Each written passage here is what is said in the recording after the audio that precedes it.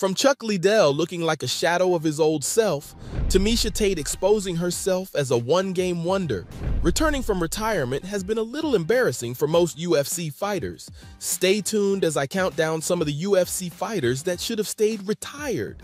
I'm going to start off strong with Chuck Liddell. Sometimes it's better to call it quits when you know things aren't going your way. And boy, did former light heavyweight champ Chuck Liddell have that opportunity. Back in the day, Chuck the Iceman was the ultimate UFC star.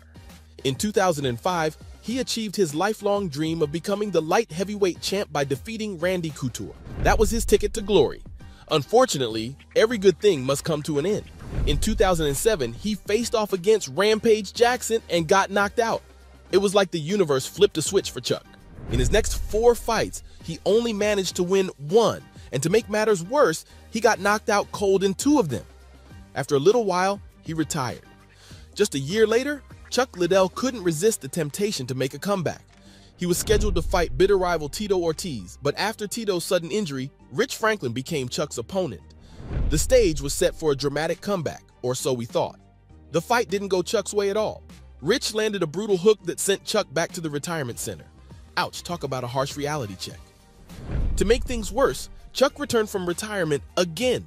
This time he fought Tito and he got knocked out again. Man, it's like deja vu. Chuck hasn't stepped into the octagon since then. And honestly, it's for the best. Chuck's not alone when it comes to embarrassing attempts at reviving his career. In the same boat, we have Carlos Condit. Announcing your retirement when you're close to your prime is a weird decision, but it is one that Carlos was eager to make. After his loss to Demian Maia in 2016, he retired, which took the UFC media by surprise. After all, 1 fight prior, he was so close to defeating the welterweight champ Robbie Lawler. By this time, Carlos had already spent a solid decade in the UFC. Can you even imagine the punches he's taken in that brutal career? It's no wonder he thought it was time to call it quits. Just a year later, the natural-born killer was back. He had a point to prove, and he did not look any different from when he retired. So they matched him up against Neil Magny in 2017. Let me tell you, Carlos was the fan favorite to win that one.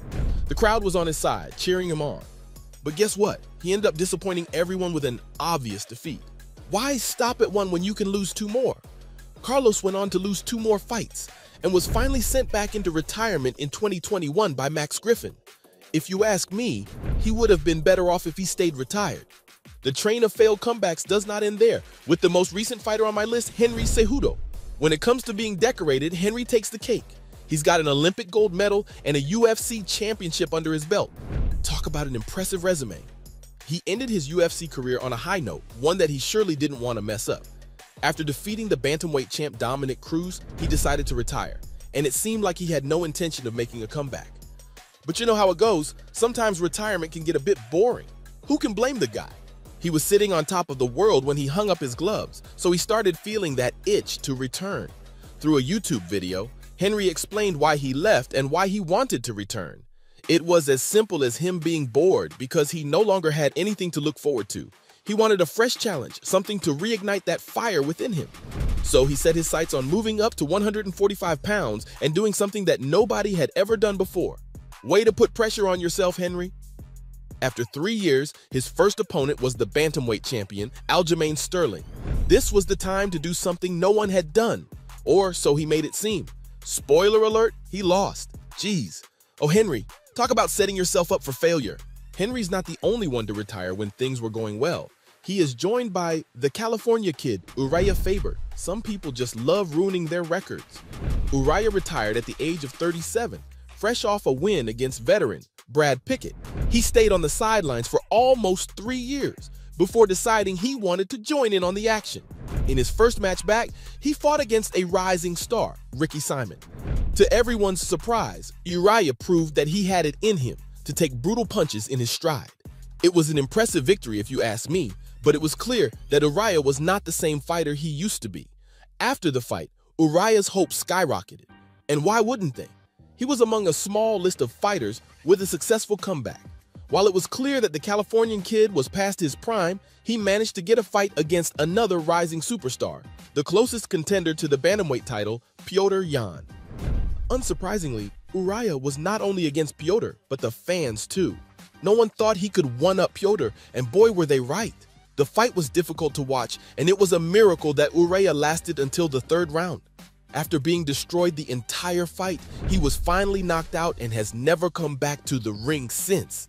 Yikes. It's a harsh world out there, but I'm not sure what he expected as he neared 40. If you think it's bad returning to ruin your record once, just imagine doing it thrice. BJ Penn doesn't have to imagine, because he did just that. Penn's comebacks are perhaps the most embarrassing to talk about. He didn't just fail once, not twice, but thrice. Surely one punch or two must tell you that things just aren't working out right. Penn first retired in 2011, which seemed a rash decision, especially considering how good he was. So his first return was no surprise. His first fight back was against Rory McDonald, and it's safe to say Penn was destroyed. It was clear that the prodigy was past his prime, and no one was surprised when he went back into retirement. Oh, it gets so much worse. His second return was more shocking to fans than his retirement. Penn's second return fight was against an old rival, Frankie Edgar. I could not stop cringing looking at the fight. It was just sad to see Penn try and fight, especially since he was obviously past his prime. Late in the third round, Penn was knocked out, and back into retirement he went. The first two were bad, but the third? Oh man, you guys are in for a treat. When Penn returned a third time, he suffered 4 consecutive losses, all against opponents he would have destroyed in his prime. Penn was eventually dropped by UFC due to legal issues, and he ended with 14 total losses, double of what he initially ended with. Penn is the best example for anyone who's considering coming back from retirement. Just don't save yourself from the embarrassment. Not everyone has terrible comebacks. Some like to spice it up by doing good initially and then messing it all up later. That was done by the one and only Miesha Tate. Miesha retired after a loss in 2016, and it seemed like a fitting end for her. After all, she had already reached her goal of becoming a champ. She decided to make a comeback, and let me tell you, nobody saw that coming. Seriously? Who thinks about coming back to UFC after having 2 kids? I guess you could say it was her way of getting a break from the chaos of motherhood. Can't blame her for wanting to throw a few punches instead of changing diapers, right? In early 2021, Miesha made her grand return to the scene, and boy did she make an entrance. With a jaw-dropping knockout, it looked like she was going to pick up right where she left off. The excitement was through the roof. It was like she never missed a beat. But hold on just a minute. Her victory party didn't last long. Soon after that epic comeback, she stepped into the octagon not once but twice, and unfortunately, she lost both times. Ouch, talk about a harsh reality check. Ever since then, Miesha has been well out of the title race, which begs the question, should she really have come back? Returning from retirement seems like a terrible choice, and I definitely don't recommend it. From Miesha Tate showing herself as a one-game wonder to Chuck Liddell's repeated fails, those were just some of the UFC fighters that should have stayed retired.